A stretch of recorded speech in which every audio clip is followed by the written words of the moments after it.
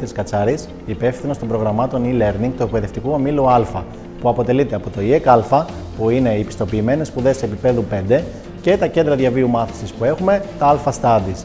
Η ανάγκη για τηλεκπαίδευση προέκυψε από το Φεβρουάριο του 2020, ήδη με την πανδημία. Οπότε αναγκαστήκαμε να προβούμε σε ένα μοντέλο εξαποστάσεως φοιτησης με τους φοιτητές μας. Χρησιμοποίησαμε ένα μοντέλο blended learning, όπως το ονομάσαμε εμείς, το οποίο αποτελούταν από live μεταδόσεις των μαθημάτων με τους καθηγητές παρόντες εδώ στη σχολή και μία πλατφόρμα στην οποία ανέβαινε υλικό, είτε σημειώσεις είτε βιντεοσκοπήσεις on demand.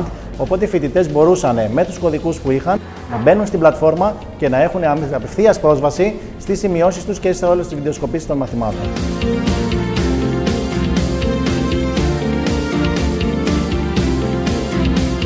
Όσον αφορά τα κέντρα διαβίου μάθησης, ήταν κάτι που το κάναμε από πριν, καθώς εξυπηρετούσαμε ανθρώπους όλων των ηλικιών και όλων των κοινωνικών ομάδων, είτε βρισκόντουσαν στην περιοχή του Πειραιά που είμαστε εμείς, είτε θέλαν να πραγματοποιήσουν κάποια προγράμματα online εξ αποστάσεως γιατί βρισκόντουσαν μακριά.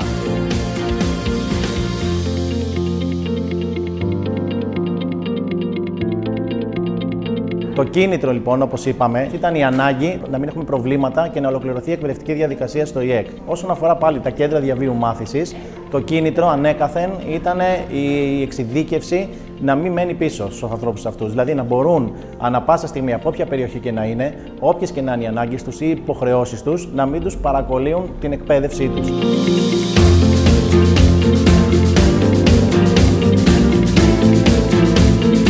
Στη σχολή μας, λοιπόν, έχουμε δημιουργήσει μία πλατφόρμα e-class, στην οποία οι σπουδαστές μας μπορούν, λοιπόν, ανά πάσα στιγμή να μπουν μέσα, να δουν τις σημειώσεις που έχει ανεβάσει ο ίδιος ο καθηγητής, να πάρουν το υλικό τους και να διαβάσουν, ή σε κάποια λίγο πιο πρακτικά μαθήματα να δουν τη βιντεοσκόπηση του πρακτικού μαθήματος, ώστε όταν θα έρθουν από κοντά να είναι προετοιμασμένοι.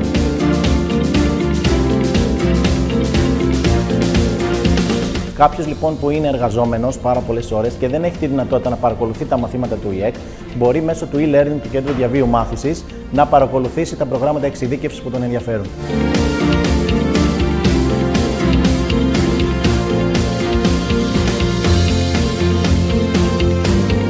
Το μεγαλύτερο πλεονέκτημα που προσέφερε το e-learning ήταν η ευελιξία στο κομμάτι των σπουδών, πέρα από την ανάγκη που δημιουργήθηκε λόγω της πανδημίας.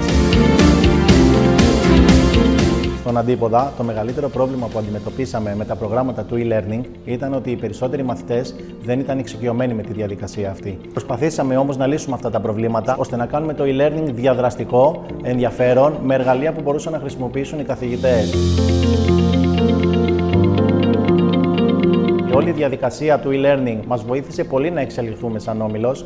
Εξελίξαμε και τα ήδη υπάρχοντα προγράμματα που είχαμε όσον αφορά το Alfa Studies και θα συμβούλευα οποιονδήποτε ασχολείται με αυτό το κομμάτι από άλλες σχολές ή από άλλα ΙΙΕΚ να προχωρήσουν άμεσα στη βελτιστοποίηση των προγραμμάτων τους, ώστε να προσφέρουμε σε όλο τον κόσμο τη δυνατότητα να εξελιχθεί, να παρακολουθήσει εξ αποστάσεως μαθήματα.